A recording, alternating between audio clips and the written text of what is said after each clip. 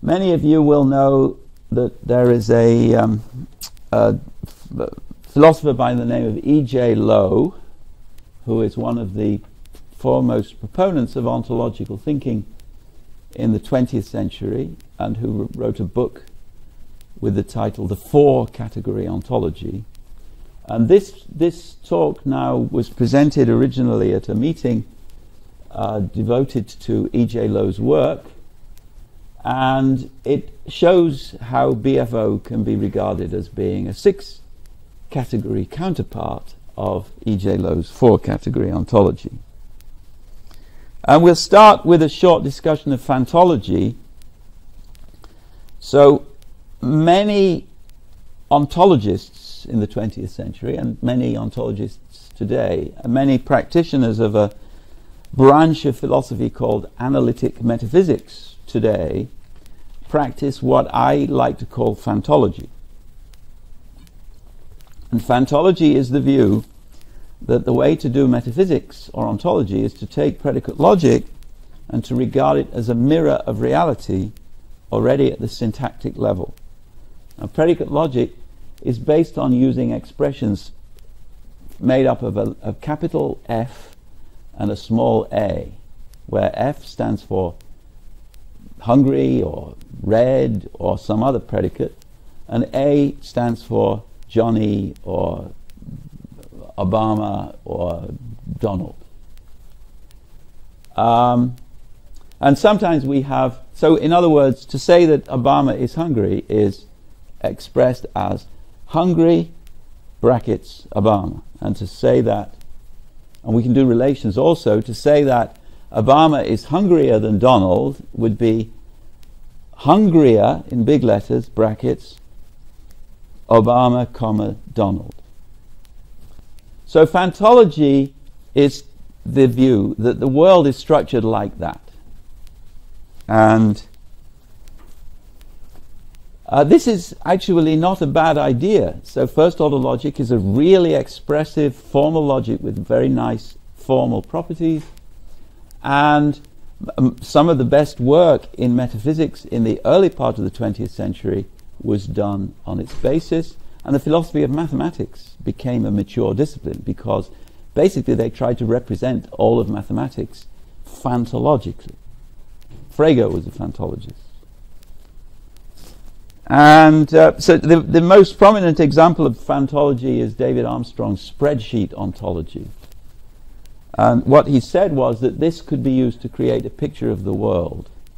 We list all the predicates along the horizontal axis and all the proper names along the vertical axis. So we give a name to every single atom, every single boson, every single sense datum, anything which exists, we give a name to it. And then we list all the predicates that it possesses. And eventually we will have, I just did a fancy thing with the word. Eventually, we will have a complete picture of everything that exists. And this is nonsense. We'd have to do the relations too, which would mean you would have a multi-dimensional version. But however you extend it with relations and so forth, you get nonsense.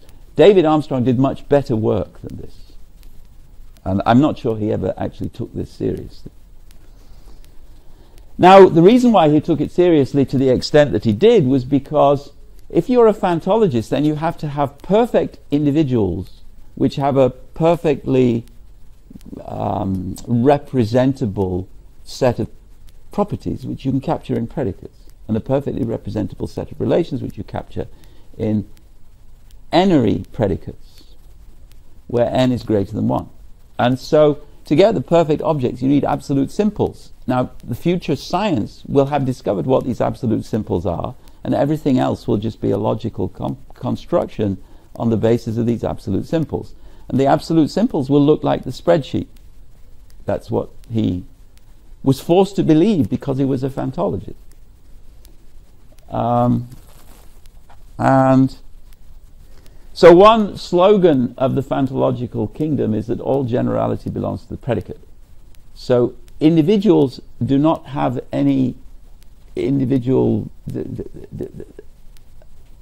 characteristics. Sorry, individuals do not have any characteristics intrinsically. Rather, they have qualities which are captured by predicates, which are another. I'm not sure even what word to use for this. In other words, names should not have any meaning.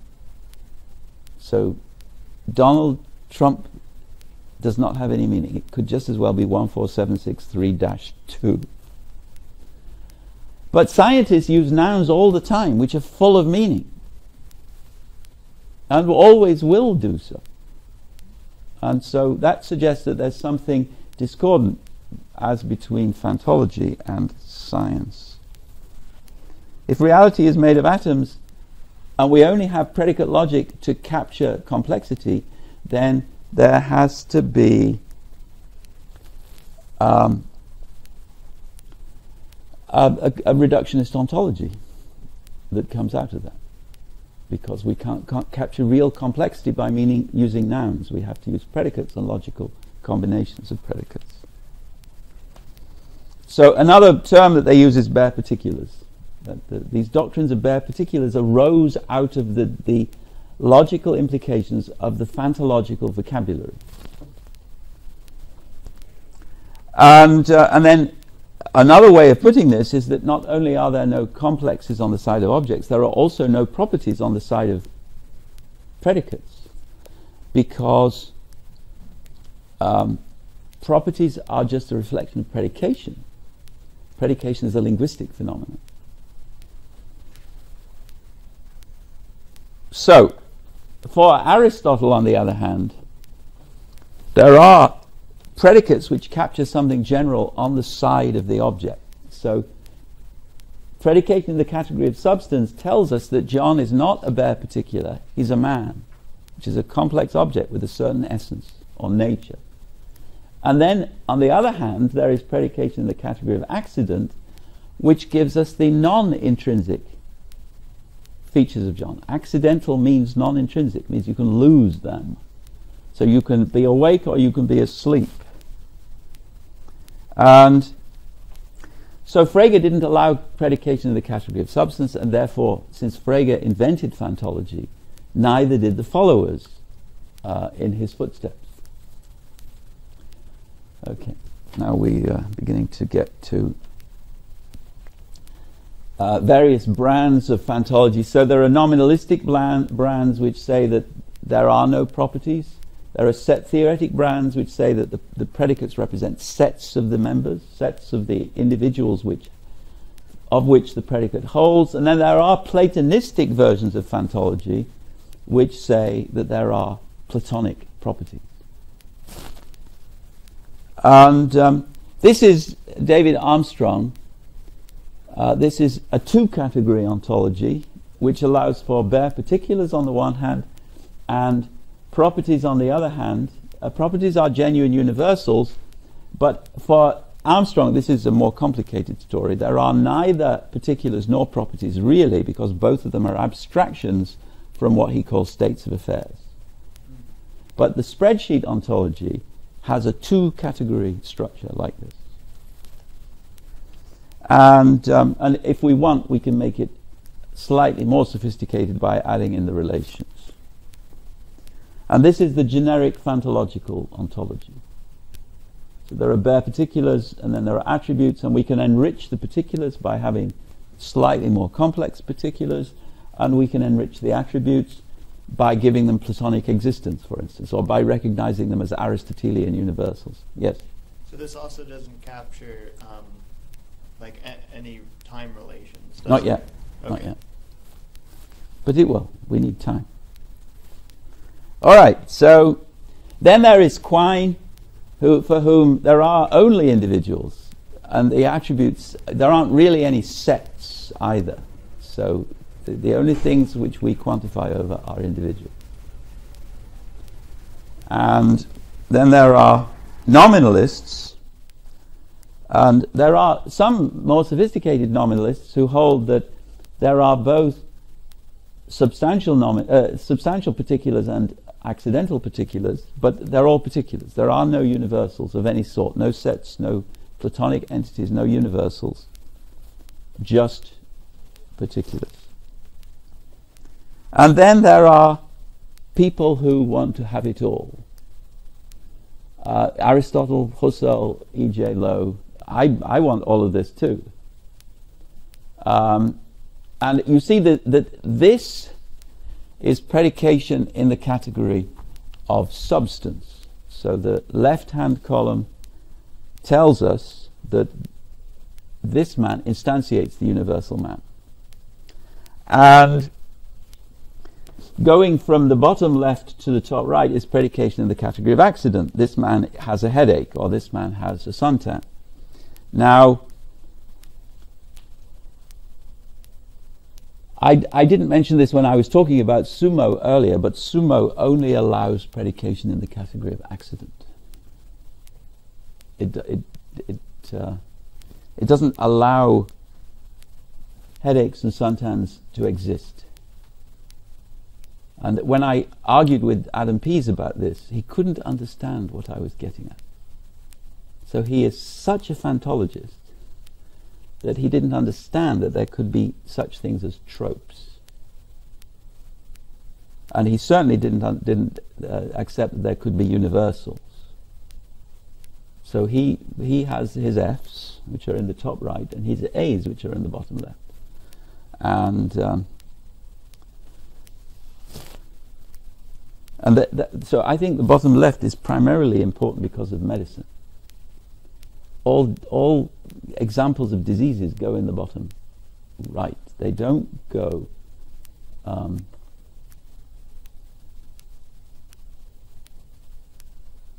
into the realm of universals. Now, we can mention at this point ICD. ICD is the International Classification of Diseases. It's really an international classification of people with diseases.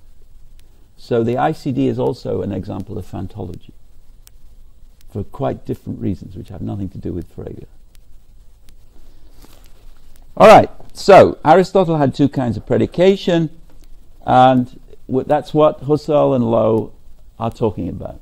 So we have objects which exemplify non-substantial universals, but those non-substantial universals are instantiated by particular properties or tropes, what E.J. Lowe calls modes and what Husserl calls individual accidents. Aristotle calls individual accidents. Husserl calls them individual moments. And my initial exposure to metaphysics was this diagram as captured by Husserl in his logical investigations. And so non-substantial universals characterize substantial universals, and particular properties characterize substantial particulars. So when I say somebody is hungry or heavy or suntan, then I'm characterizing that somebody. Yes? Particular properties, would they be also tropes? Yeah. Tropes, modes, moments, individual accidents, concrete particulars, they're all names for the bottom right-hand corner. All right, so we talked about all of that. And now we go to the six category ontology. So what is missing from the four category ontology is time, or processes. And so we have one-place processes like getting warmer, and we have relational processes like kissings and thumpings and conversations and dances and battles and so forth, crashes, explosions. And processes behave very much like qualities. They are dependent on their bearers or participants. And so this gives us the six category ontology, which is one basic aspect of the similarity between BFO and Dolce. It's captured by an Australian realist metaphysician by the name of Brian Ellis, whose work I recommend. And I don't know what Lowe had against processes, whether he thought he could deal with them anyway, whether he thought that they were not useful. But again, I think in medicine, processes are just as important as diseases. And so... Now, there are some people who only have processes. We can ignore them because they don't themselves believe that they exist. So Heraclitus didn't believe that Heraclitus existed. Then there are trope nominalists who believe in tropes and trope bundles, but who include processual things within the realm of tropes. And Peter Simons, again, is... the most articulate representative of a view like that. Quin, we've already seen, but Davidson, who from this point of view was a really great philosopher, he built in the events. So he had a trope theory only for processes. So that was a real break. That was he was... from this perspective, that looks like an enormous advance. I think it's trivial, but from the perspective of 20th century analytic philosophy, where everyone really was a fantologist, Davidson made a big step. He didn't realize it, how big it was. All right, so Sumo, I will mention again. There are no headaches, no electric charges, no ownership relations, no property rights. None of the things which go under quality particulars are allowed in Sumo. He did allow events. So remember, there are processes and objects. They're the two major categories.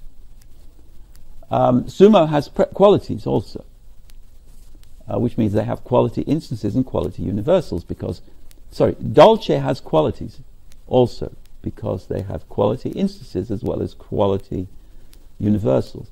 And the one characteristic of Dolce and BFO, which is a characteristic of all BFO conformant domain ontologies, is that every term in the ontology has instances in reality.